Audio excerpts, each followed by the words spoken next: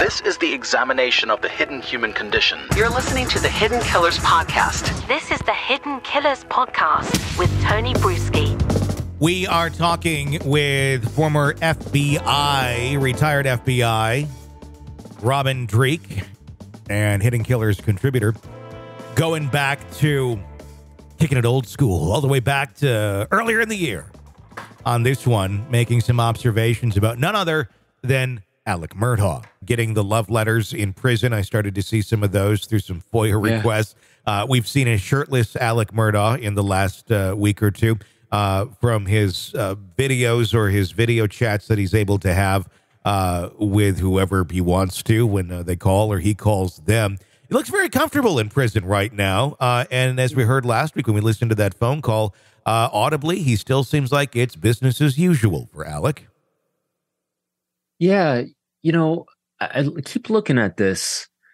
I don't know if anyone ever saw the movies. Denzel Washington played a pilot in a movie called Flight. Okay. Yes. And yeah, it's a really great movie about a closet alcoholic that wound up saving a plane.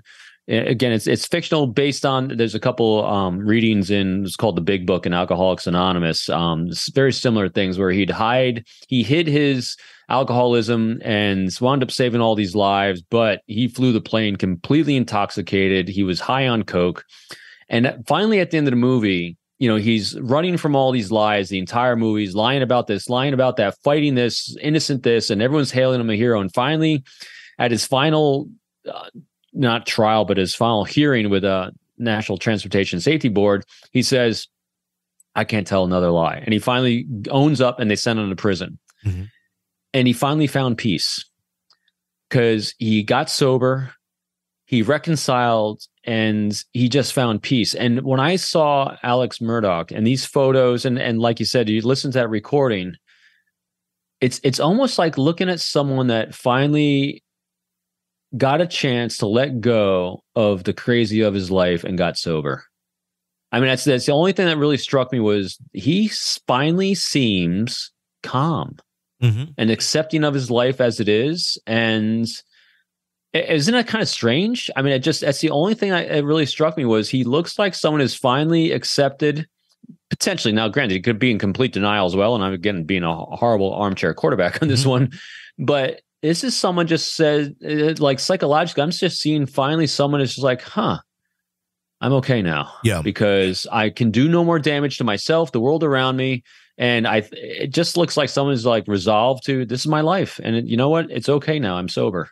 Well, I'd almost compare it to like a wild animal that's been caged.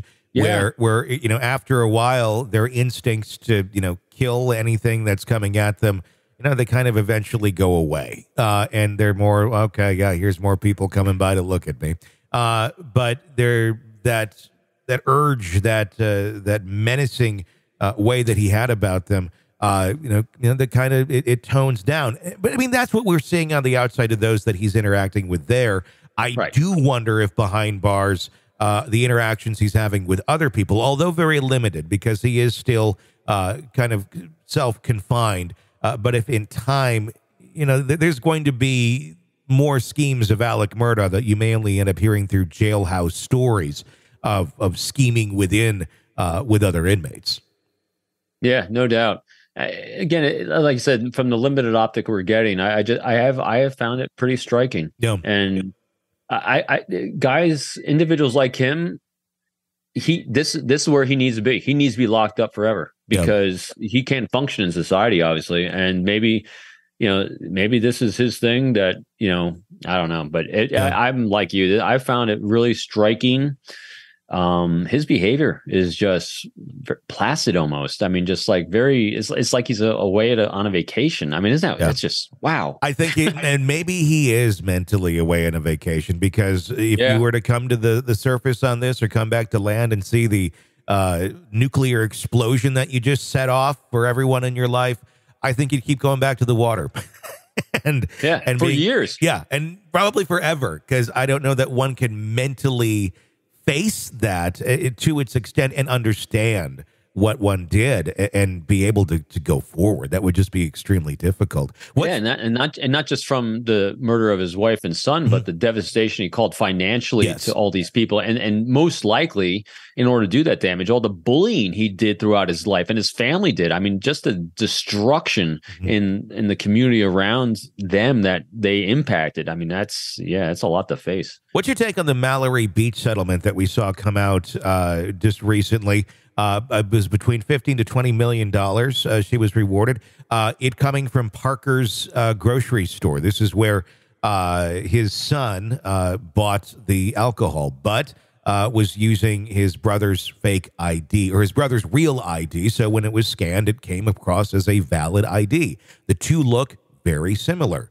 Had there not been death involved, nobody would know anything about this, that they ended up selling alcohol to a minor. But them being fined that amount, when we look at the video of what took place, Parker's really didn't do anything wrong. And they're really not equipped or have any legal right to ask for any more identification or ways of proving one's age other than an ID.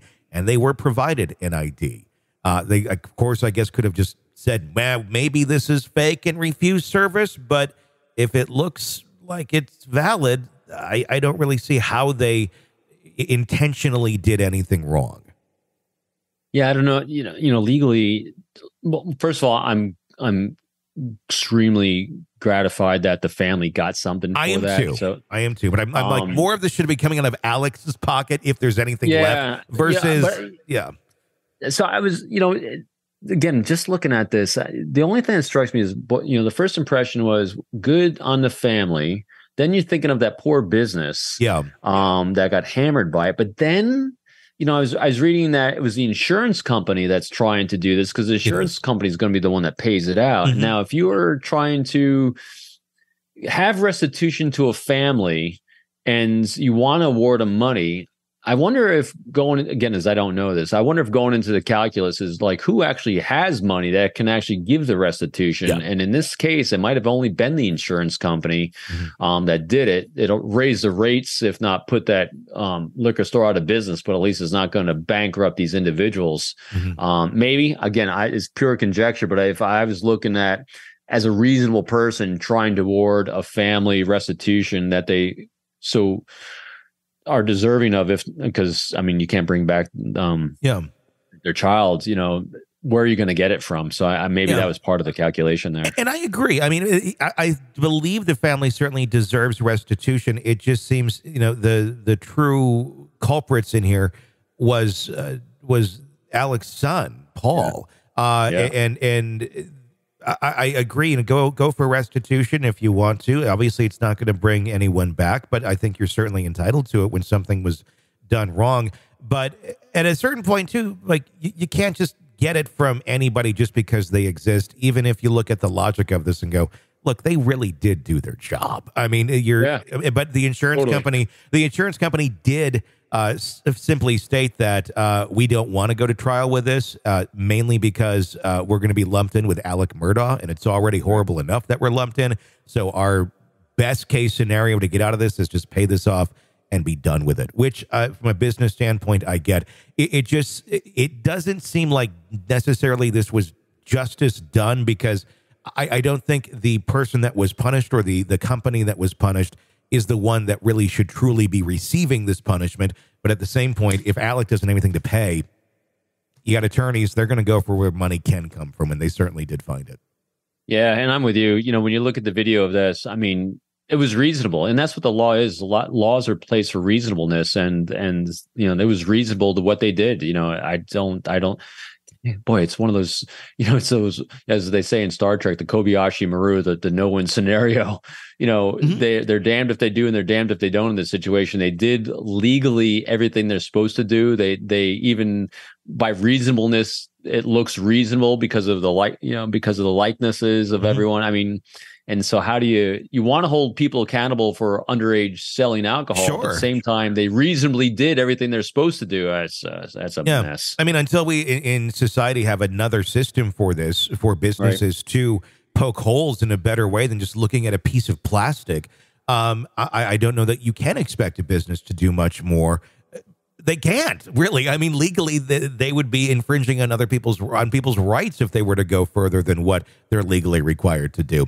But and because of the family, they might have recognized. I mean, this family's pretty striking in their look with their red hair and their. I mean, they just are striking. They might have even known him coming in and say, "Oh, we better not say no to the Murdaughs." I mean, there's a lot of external pressures that might have been part of that as well. And to hold someone at fault for a crime syndicate of a family. I'm with you on it. I feel like they kind of nabbed the wrong thing there, but I am happy that the Beach family did reach a settlement. You're consuming the Hidden Killers podcast. Want more? Start binging on all of our true crime podcasts right now through Apple Podcasts and get an ad-free experience when you sign up to be a True Crime Today Premium Plus member exclusively on Apple Podcasts. More of the Hidden Killers podcast dropping soon. Press subscribe now.